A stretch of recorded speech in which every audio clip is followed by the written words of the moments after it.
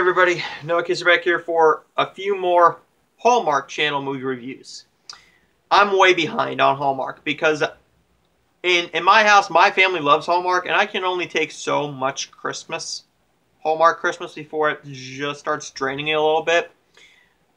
And then I saw them starting to pile up. I'm like, oh dang, I really got to get on this. So this is Nostalgic Christmas.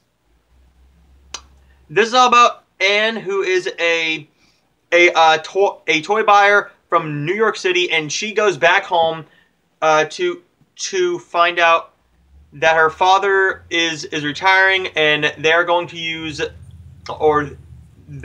he is going to close his big toy store, and she's going back to town. She runs into Trevor Donovan, whose name is Keith, and her name is Anne, and it takes her back to her hometown roots. And of course, you know what's going to happen. They're going to start flirting back and forth and blah, blah, blah. This film was not very good. Nostalgic Christmas was a bit of a letdown. I really like Trevor Donovan in the Hallmark movies. He can work really well. But you need chemistry. There's no chemistry between the actors here. And that's one of the main things about this film that really wasn't all that good. The acting was fine. The romantic screenplay in this was okay, but when your actors don't have chemistry, then your movie just falls flat.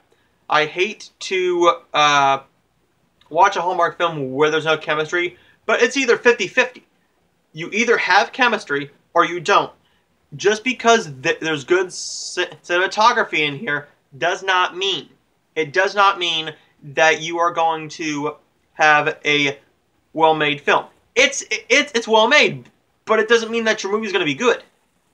You need chemistry. That's why they do screen tests, to see who has chemistry with who and who does not. Now, what I'm thinking happened is that Hallmark didn't do a screen test. They just had Trevor Donovan signed to a contract and saying you have to do this many Hallmark movies, and they just shoved him in here. I don't think that they did any screen tests. I don't think that Hallmark Channel does screen tests. But I do know that they do ADRing. Like any good film, anybody making a higher budget film should. You need to make room in the budget for ADRing, but you need to have people who know how to do ADRing. The ADRing in this, I didn't really notice at all if there was any ADRing, but the chemistry ruins the movie. Otherwise than that, it's a fine little film. If you can just watch this for exactly what it is, without reviewing it, then I think you're gonna have a good time with it. Nostalgic Christmas is gonna get a C.